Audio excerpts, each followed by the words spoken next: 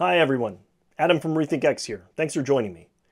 Today we're going to look at some key ideas around solving climate change. So let's dive right in.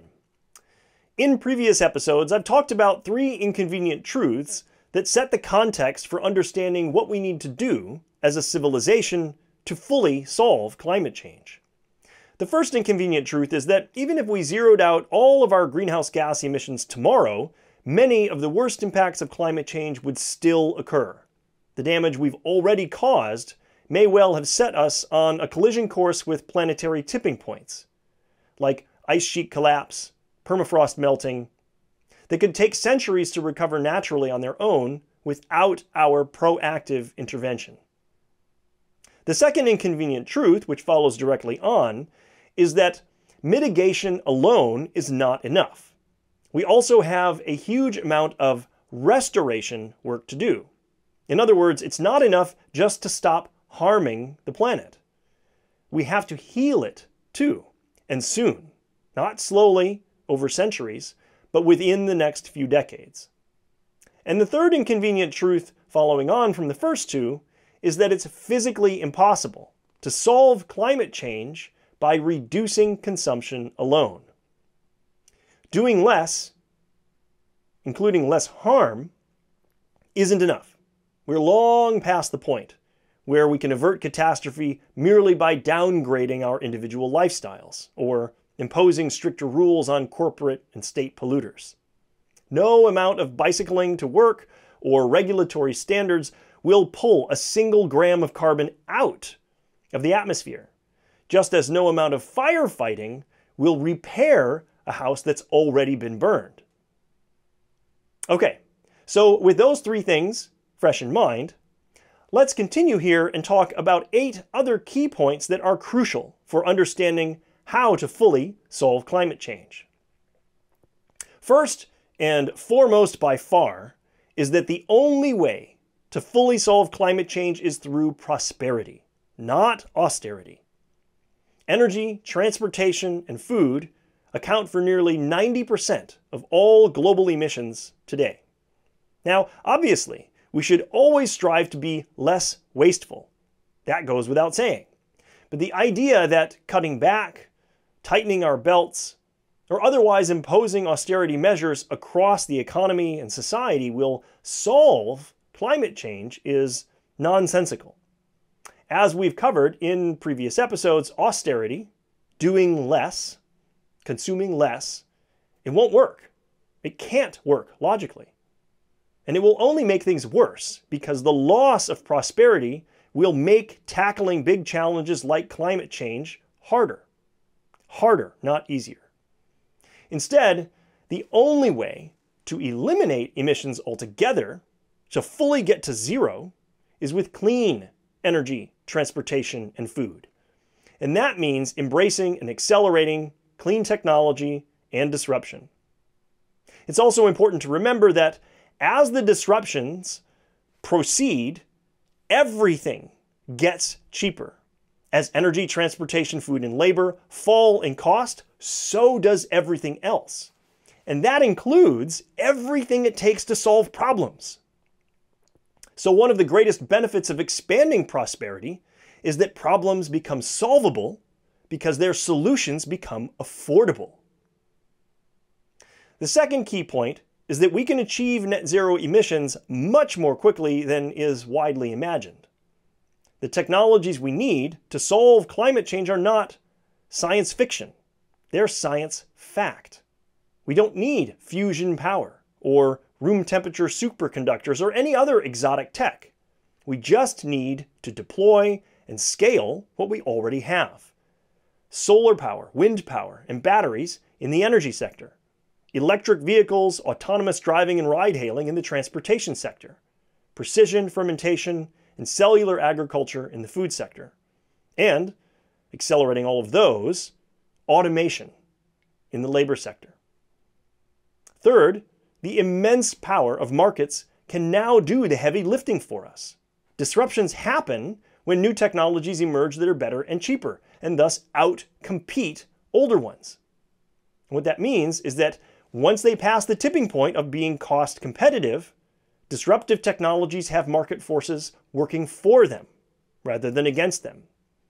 Now, this is extremely good news for climate change because clean tech decarbonization driven by market forces will work far better than any attempt to enforce draconian restrictions on either the supply side or the demand side of the economy. Even better, it means that the transformation will be swift. Throughout history, we've seen over and over again that disruptions tend to run their course in just 15 to 20 years for technologies of all kinds. Fourth, a focused approach is better than an all-of-the-above approach. History and common sense both clearly indicate that it's much more effective to concentrate on a single strategy than to spread ourselves thin with mediocre efforts across a dozen different fronts. In fact, the only reason why we ever employ an all-of-the-above approach to tackle any problem is out of desperation. When there's no single focused strategy available that will actually work. And up until recently, that was perfectly true for climate change. It was just too big of a problem for us to get our arms around. But disruption has changed that. And the single strategy we should focus on now is simple. Deploy and scale those clean technologies to disrupt energy, transportation, and food as quickly as possible. Fifth, the same technologies that enable mitigation also enable restoration. And this is happening in four fundamental sectors simultaneously. As they unfold, they will raise the tide of prosperity and productivity across the board. And that will make all problems easier to solve. Up until now, the scope and cost of climate restoration just seemed overwhelming. It's one of the key reasons why the scientific community avoided talking about that topic for so long. But the same technologies that will disrupt energy, transportation, and food will also reduce the cost of carbon withdrawal. Restoration in the form of reforestation, of ocean alkalinity enhancement, the candidates my team thinks are the best options at present. The cost of those will plummet thanks to the disruptions. Our analysis suggests they could fall below $10 per ton of carbon withdrawn by the mid-2040s. That's extraordinary, and it makes solving climate change fully vastly more feasible. Sixth, decarbonizing the global economy won't be costly. That's a widespread myth. It will instead save trillions of dollars. Why? Because clean technologies driving disruptions were expensive in the past, but that's no longer the case today. There is no green premium to pay here. The disruptions will naturally save us trillions of dollars purely in avoided economic costs because that's what disruptions do. That's why they are disruptions. The new technologies are cheaper and better and outperform the older ones. And that's just the direct economic costs. In this case, the added bonus of also being clean means that these disruptions will save trillions of dollars of externalized costs as well, environmental and social both. And remember, in the case of the environment, it's not just climate change. We're talking about air pollution, water pollution, car accidents. Those cost millions of lives per year. Seventh, carbon taxes are no longer strictly necessary. Now, while it might be a good idea still to make polluters pay, the disruption of fossil fuels, combustion engine vehicles, and animal agriculture is now inevitable, and for purely economic reasons. So carbon taxes they're no longer needed to solve climate change. In fact, they could backfire. They could end up doing more harm than good if they hinder overall economic prosperity without sufficiently turbocharging the disruptions to compensate. Now, that may be a bitter pill for we environmentalists to swallow because, well, at least part of the motivation behind carbon taxes is to bring polluters to justice through financial retribution.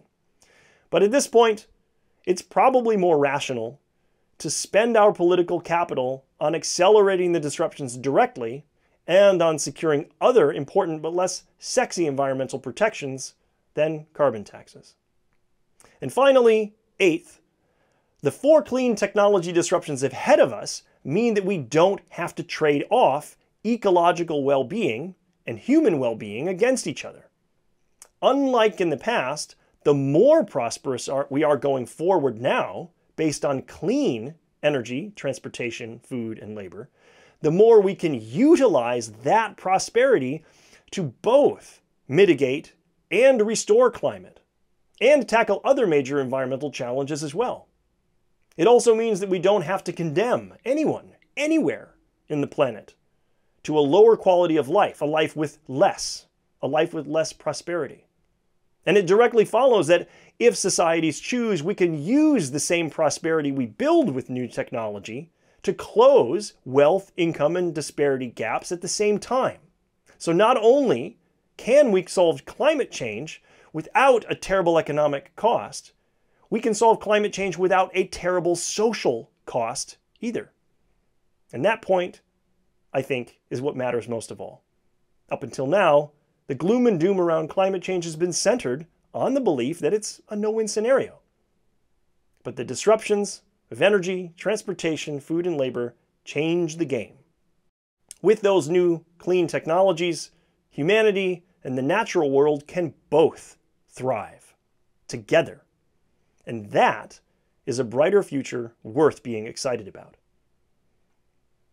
Well, that's it for today. You know the drill. Hit those like and subscribe buttons. They really do help amplify the impact of our work. Thanks, everyone, for watching. And just remember, the future is brighter than you think. We'll see you all next time. Take care.